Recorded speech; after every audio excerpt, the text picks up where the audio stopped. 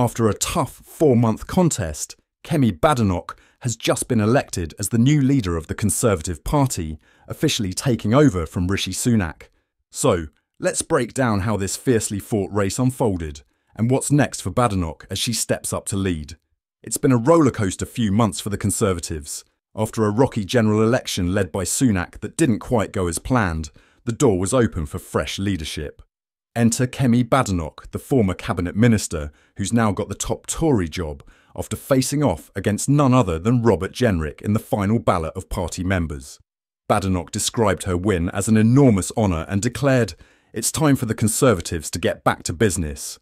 She wasted no time in setting her sights on Labour, warning Prime Minister Keir Starmer that he's about to realise, maybe a bit too late, the cost of not having a solid plan.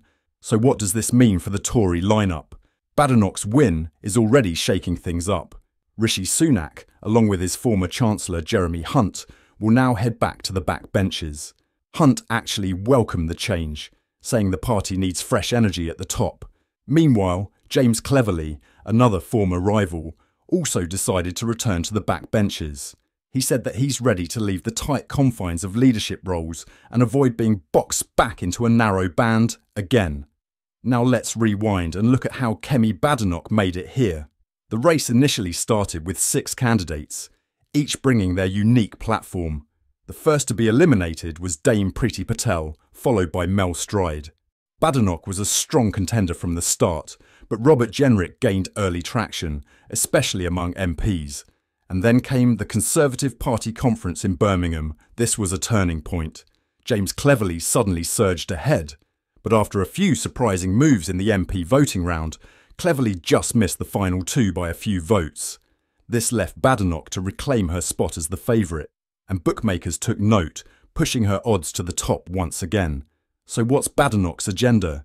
For starters, she's got her eyes on reform, with past work as the Women and Equalities Minister, and her outspoken stance on defining sex in the Equality Act.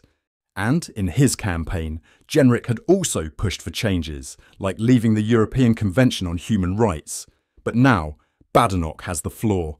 The latest numbers show the Conservatives hold only 121 seats in Parliament, down from their 2019 peak.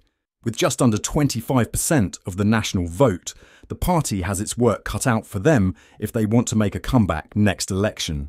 What do you think about Kemi Badenoch's win? Will her leadership bring the change the Conservatives need?